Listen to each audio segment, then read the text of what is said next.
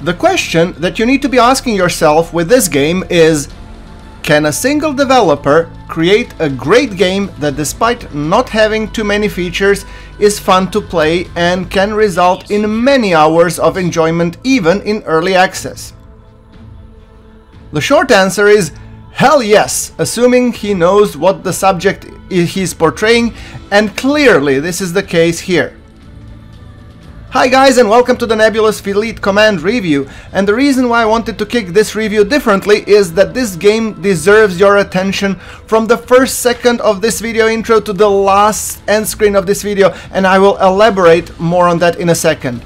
I think even my naval action fans might get a kick out of it, but more on that later. So, if you like space tactical battles, strap yourselves in, cause you're in for a treat, as this is most my in-depth review I have ever done, and just to give this game the justice it deserves. Nebulous Fleet Command is a fleet command game where you can build, customize and fly your lovingly crafted fleet of space warships, pitting them against a fairly challenging AI or even other players on a fully three-dimensional battle space with guns blazing, missiles firing, railgun punching through enemy hulls, and damage crews rushing to save your critical modules. All the while, electronic warfare and enemy jamming makes your naval officers question their aim and yourself questioning your sanity in a glorious mosh pit that makes Battlestar Galactica look like a kid's cartoon. The guy developing this game is an actual naval officer with a clear passion and expertise in developing games, as releasing a game that works this well and is fun to play with such inch-wide but mile-deep mechanics kept me glued to my chair every second I played, and is still giving me hard time, as rather than making this review I want to go back and play it. But when someone makes something this good, people need to hear about it, so I guess I'm doing this after all. First, to address the elephant in the room, I have not gotten this game for free. I have paid it day one when it launched on early access, and would gladly pay it again to support the devs, which have grown now to 4 people. I will break this review into the following chapters, with the links in the description to the specific chapter so you can more easily follow. First, the premise. So, the premise of the game itself is surprisingly simple. Learn the ropes, build your own fleet, then duke it out with other players or AI in fully three-dimensional arena that looks and plays like something between a homeworld and an old game called Star Trek Fleet Command. Yes, it's a game from 1999, and yes, I still recall it, I'm that old. The fleet composition and the ships themselves offer an unprecedented amount of customizations, from the weapons, the sensors, the countermeasures up to interior modules, leaving you with a smorgasbord of choices as to how you want to assemble and fly your fleet. Bring a larger fleet of super-fast missile frigates, or a smaller fleet of capital ships with heavy beams and railguns, or even a balanced fleet with some electronic warfare capability? This game has you covered, and once you learn how to balance it, you're in for a treat. I will go into more details later, but for now, let's talk about the battles. As mentioned, the battles take place on one of total 5 maps of early access at their early access launch that are mostly balanced for 4 on and up to 8 players. You can choose between one large asteroid, few smaller asteroid maps, up to a straight shooting gallery, and between 3 game modes. First one being the Annihilation, which is a standard team deathmatch that we all know and love. The Control, which is like Battlefield-esque capture the point system and wait till your tickets stick. Or the Station Capture, where one team gets to attack while other gets to defend a space station, which is a huge point of interest, of course. You can join on one of 2 teams, or you can even join as a spectator to see some other players duke it out and learn from them. I found the latter to be a great solution for learning some tactics, even if it was very hard to find a multiplayer match that did not already have a spectator place filled. The pacing of the battles is perfect. The ships feel massive and are powered by real thrusters, meaning it takes quite a while for the ship to turn around, as it uses thrusters rather than magic. Especially the heavier ships like cruisers and battleship take quite a long time to change the orientation and heading, forcing you to think ahead, and that is something that I really enjoyed in naval action. Even more to the point, all ships come into the map flying retrograde and burning full thrusters, meaning they have to decelerate before they actually, stop on the battlefield. This is something of an expanse feeling that you get when playing this game, and it's amazing. So, the game forces you to be 3 steps ahead of and anticipate where the enemy ships, not only where they're coming from, and more importantly, where they will be in it's approximately 1 minute when you finally bring your guns to bear, which is something that is very similar to the naval action, and this is why I said my naval action fans are gonna like it, because it has that tactical element of thinking ahead, carefully positioning and turning your guns to bear to be able to inflict maximum damage. That's just something really amazing and makes this game not only space but also naval. You really feel like a part of the big navy with big bulky ships. Also, having good intel is the key, and this is where this game shines. You have direct control over which type of sensors you will put on your vessels, but you have to be careful about the ship's radar cross-section as well as its visibility. Ships using radars or transmitting coordinates to the fleet are much more visible to the enemy than the ships maintaining radio silence or just, receiving the coordinates. That, of course, means that you could have a scout corvette trying to find enemy fleet with several missile frigates hidden behind an asteroid on radio silence, waiting for a target coordinates before launching a devastating missile salvo. Missiles are powerful but scarce and expensive, and if the enemy is packed with point defenses, there is a good chance that you might even score a hit. Grouping ships into formation, however, plays into the visibility of the ships. However, it also provides more security if these ships are packing some point defenses, which can act as a screen for your more powerful hard hitters. As said, it's a matter of your enemy's fleet composition and tactics. Now let's talk a little bit about the ships. When it comes to the ships, there are total of 6 hulls to choose from, and I'm deliberately not saying ships, as within these hulls there is a huge amount of variations and customizations depending on how you see fit them out. The hulls are the Sprinter, which is the corvette, the fast and, ship for finding things and, radioing back, and maybe even some, missiles. Then we come to the Reigns, which is the frigate, which is like a smaller, fighter ship, but still pretty squishy. Then we have the Keystone, which is the destroyer, which is intended to actually hunt smaller ships, but it's also, with its spinal mounted weapons, dangerous to the capital ships. And then we come to the cruisers, the Vauxhall light cruiser, the Axford heavy cruiser, and the big boy, the Solomon battleship. So right now there's only one faction, so each ship class has only one hull, which leaves a little bit, to be desired. However, the developers promise that there will be more factions in the game, and the hulls are so well fleshed and thought through. Fitting ships with their weapons, compartments and modules in the fleet editor reminded me somewhat of fitting dock in Elite Dangerous. You can choose between different modules which will give certain stats and abilities and weapons to your ship, but you have to balance it out because of the point system, and you have to make it unique to your playstyle. Speaking of uniqueness, you can customize the looks of your faction, meaning the colors, the ship name prefix, something which I value quite highly because all of my ships are GWS, Ground Force Ship, as well as the ability to put your own logo by placing the 200 by 256 by 256 PNG in the appropriate folder. Great job, devs, love it! So, back to the subject of ships. As I said, the corvette and the frigates are your runners but squishy, while cruisers and battleships are your hard hitters but bulky, slow and inert, making them vulnerable to the missiles and dependent on smaller ships for cover. However, they are able to mount heavy weapons that can decimate enemy smaller ships in minutes. The destroyer sits somewhere in the middle with the task of hunting frigates, but with the ability to mount a spinal beam weapon with great damage potential, making it very dangerous for frigates and capital ships alike. All ships, including AI and players, depend on the intel provided by sensors and communication from other vessels for tracking and targeting, And this is where adding electronic warfare into the mix adds a lot to the complexity. So, speaking a little bit now about the weapons.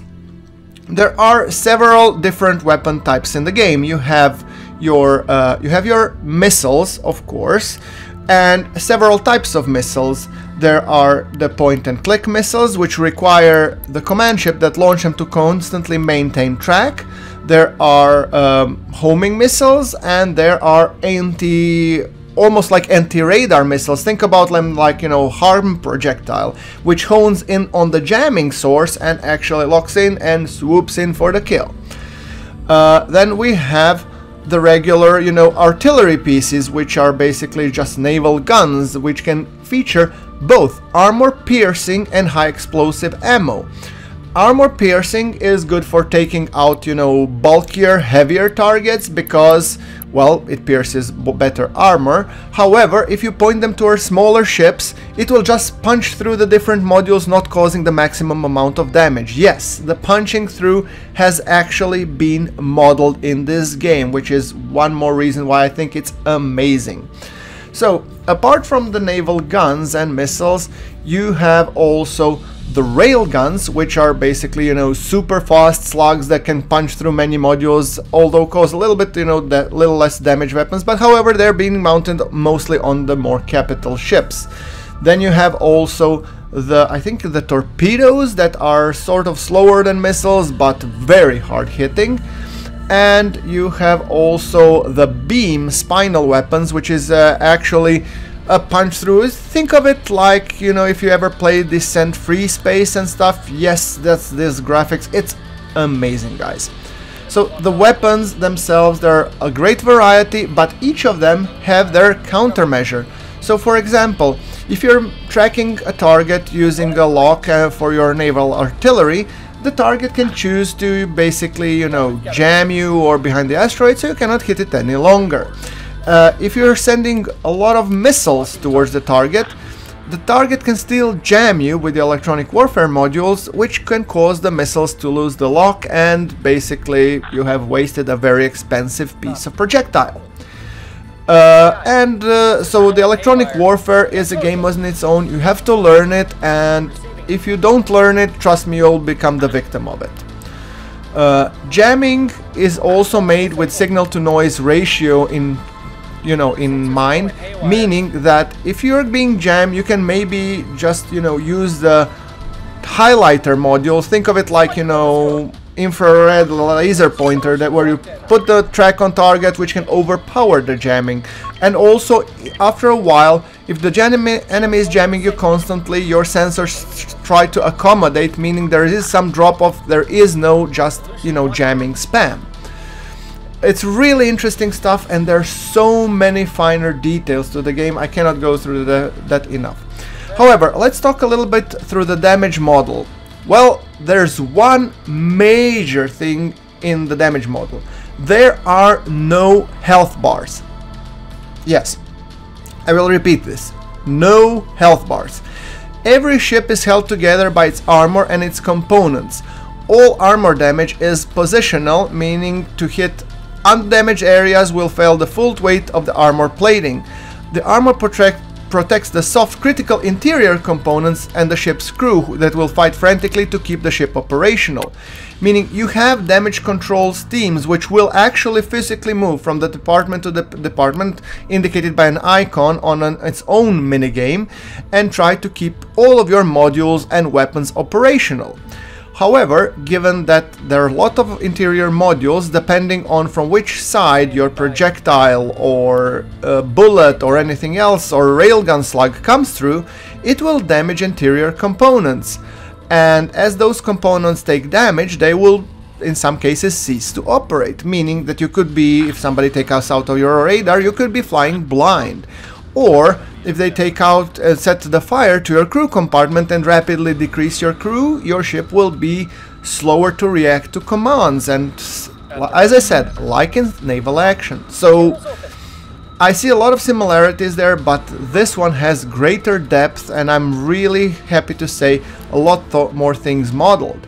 And there are different damage types. For example, you could take out the ship's electricity, or you could take out the you could take out the crew, or you can actually set fire in various compartments, causing depressurization, which will make your life for your damage crews all that more demanding. So, like I said, the battles are tactical, but there's so much to do that you can easily get almost overwhelmed. So much about the damage model. When we talked about electronic warfare, as I said, sensors are the king here, and the intel is the king. Meaning that even the AI, which has been implemented so that it doesn't cheat, it doesn't see your ships, it also relies on the sensors. So, if you get tracked by an enemy, there's also indications in the UI telling you that you're being tracked. You can turn on the jammers, you can go behind an asteroid, you could reduce your radar signature to break a lock. So, the game gives you a lot of different options what to do and how to behave in order to combat this. Each action has its counter, you just have to find it and apply it appropriately. To make your life easier, there is a really in-depth tutorial missions. There sadly isn't yet any campaign, however it's only skirmish and multiplayer battles, but the the tutorials are in-depth and gonna teach you the ropes in terms of what you need to know to manage your ship, get flying and get fighting and get you in a good place.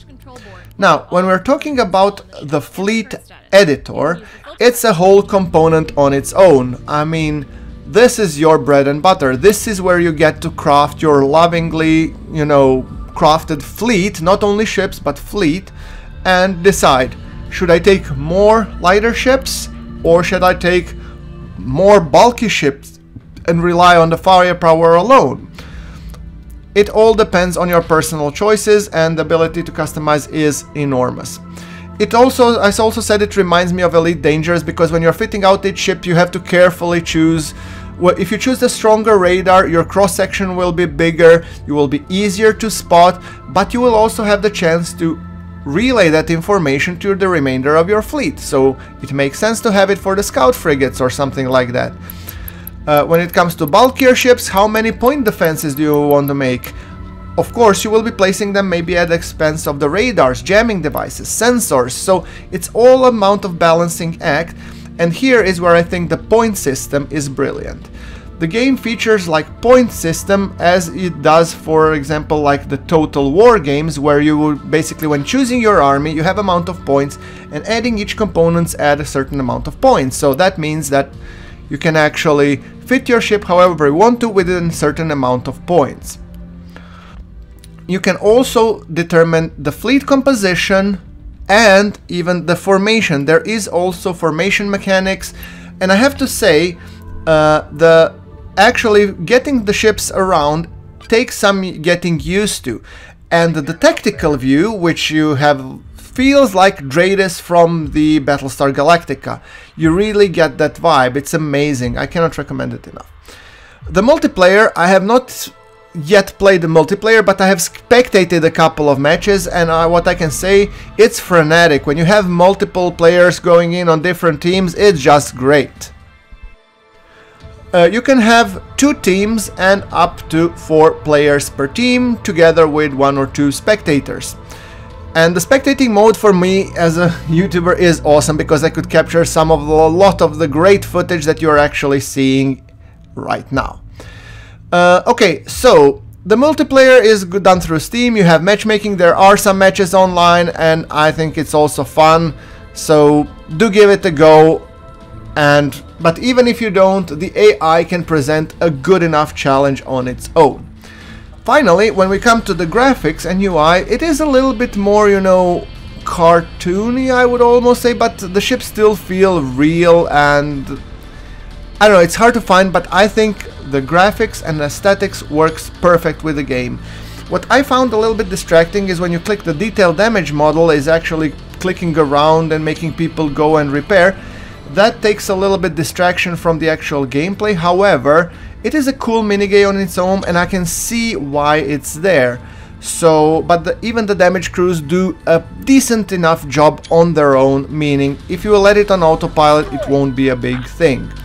The UI itself, it's pretty I would say, not say intuitive, but it's informative. It tells you at all times what you're doing, what are your options, what's happening on the interface, and so you're fully informed. And even with highlighting some options, you get a chance to get more information. For example, your gun is not firing. You highlight over the icon and then you realize it's either out of ammo or it's out of commission, taken out by another shell. Are there teams repairing it? So you're being informed, but there's so much information that's you can easily be overwhelmed. However, when giving commands, it takes some getting used to, as I said before, and I think you should play a couple of, test missions until you figure it out. There is a sphere tool where you need to go and position yourself in 3D space, which is actually make things a little bit more complex, but it also makes it more fun and engaging. So, closing thoughts. I mean, if you're a fan of naval battles, space battles, or anything of the sort like tactical warfare, give this game a look. I cannot recommend it enough. Right now it's around 17 euro on European Steam page, and it's more than worth its asking price. And given the state it's in, it's only gonna get better. The devs are responsive, they're quick to implement even, these fine-tunings and changes that will make our lives easier, and they have a good grasp on what they have. So, like I said, if you like anything like that, go buy that game. It's that good. With that thing being said, I want to thank you very much for watching this review, especially thanking you to sticking up to the end, and give this game a thumbs up. And if you feel I've done a pretty good job of, reviewing the game, leave a like. It helps me out a great deal. Thank you very much for watching. This is Groundforks, signing off.